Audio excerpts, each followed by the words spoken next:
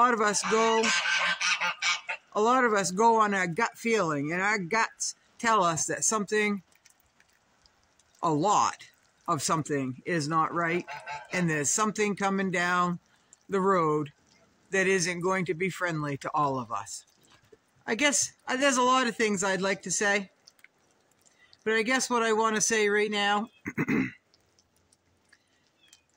is, and I know I've said this quite a few times, and you all know this: pay attention to your surroundings no matter where you are. Always make sure that if you are out in the community or even in your driveway, back your vehicle in so you can just get into it and drive forward to get away. I see so many people driving in that can't back up for crap. So if they're in a panic and they need to leave in a hurry, what are they going to back into? A tree? Another vehicle? A lumber pile? A deck? I don't know. So it's just, why take that few extra seconds and worry about backing up when you can just get in there and drive ahead, pull forward, and take off, right? That's just how I think of it. When I go to any of the stores, I make sure that I am able to drive out, whether I back into the parking spot or I park out and away, so no one's going to block me in or anything, right? No chance of anybody pulling in front of me. So that's what I do. I'm always paying attention to my surroundings. I want to know what's going on here and what's around here. That's just good common sense. That's just being aware of your surroundings, right? Now, there are some people that are absolutely clueless as to what's going on around them, folks. Somebody had mentioned that they see people with those little earbuds in, walking down the street in a restaurant. They're back to the door. Not a clue what is going on around them. They can't hear, right? Probably not very well of what's going on. Now, I'm not saying go into a restaurant and listen in on people's conversations. No, I am saying go in there and make sure that your back is not toward the door. I like to find a corner somewhere where I know my escape route is so I can leave if I have to, like in an instant. So I'm always facing the public, and I'm always facing the doors, and I'm always by an exit, right? So, folks, it's getting really scary. You cannot believe anything that you hear on the TV or the radio. Everyone has an agenda. Everyone has an agenda. Even some of these YouTubers have an agenda. They want to keep you up in a hype. They want to make you scared, tell you all the things that are going wrong, all the things that are happening, and they're kind of a little giddy about it. You can see their numbers climbing, and the more their numbers climb, the more dramatic and doom and gloom they put out there, folks. But they're doing it in a giddy fashion, so they know that they're going to be raking in a few extra pennies and a few extra pennies here and there, right? So they've gone from a YouTube dream to seeing that pot of gold, and that you can see their mannerisms change. You can see their topics change. You can see them digging deeper, trying to find all this horrible stuff that is going on, right?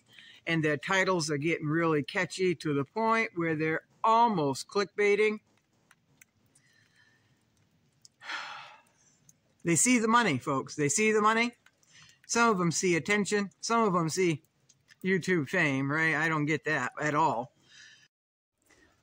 Folks, I don't want any of that. I do not want any of that. I like to keep a low profile. And already, and just, I've only got, just over 1,000 subscribers this time around. And still, when I go into a store, every once in a while, people will recognize me and they'll come up and they will speak. Which is all fine and good. It is all fine and good. They respect me. They're just good people. Now, I did a shout out to Snowwalker Prime. A lot of you went over and subscribed and watched his videos and commented and liked and all of that stuff. Thank you very much. He thanks you very much. He thanked me again for doing a shout out. And he said that I've got some really good people for followers. Yes, I do. I was very proud to hear that. I was very proud to read that. And I 1000% totally agree that I've got a real good bunch of you folks that follow me. Just good people. Just good people. And I thank you for that. We need more good people in this world. We really do. There's a lot of ugly out there. There's a lot of nasty. There's a lot of manipulating. There's a lot of lying. Just look at our government, as somebody called it, and our media, right? Right full of lies, right full of deceit, right full of manipulation, corrupt, right? Corrupt, and doing what is best for their pockets, right? Meanwhile, some of you are trying to raise kids, and the government are the people that you're supposed to, in theory, look up to for information, for safety, right? The government's going to protect you. Well, that's one of the biggest lies right there. So you're trying to teach your kids how to be decent human beings with dignity and respect for themselves and others, just doing the right thing as people. And there are no role models, folks. There are no role models. It used to be, kids, let's sit down and watch the news so you can know what's going on in the world. I'm talking Walter Cronkite, folks. I'm old enough to know who Walter Cronkite is, or was. That used to be part of your curriculum at home, is to watch the news, become educated.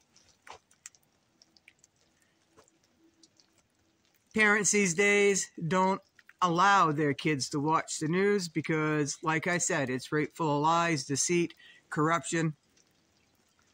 So where do you get your news, folks? Do you get it from mainstream media? Do you get it from alternative means like YouTube, which also have an agenda to fill their pockets, right? Where do you get trusted information? I have only a handful of channels that I watch that have not failed me, folks. They're doing it for the right reasons. They're not saying, hey, look at me. They've kept the same mannerism as when they're from their first channel up to their 500,000 member subscriber list. They've kept the same focus. They've kept the same tone. They've kept everything true about who they are. And they're not going to put anything out that they are even questioning is true, right? There's a handful of them out there, folks. I'm not a news outlet here. I don't do the news. I don't have time. I just don't do the news, folks. I don't know, folks.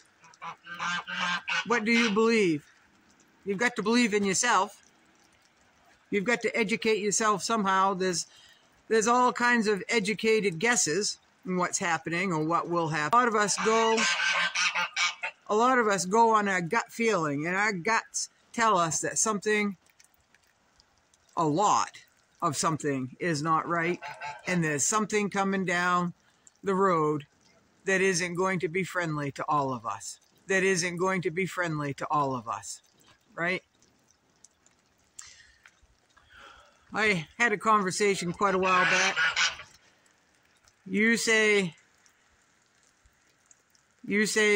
everyone should prepare for whatever may come.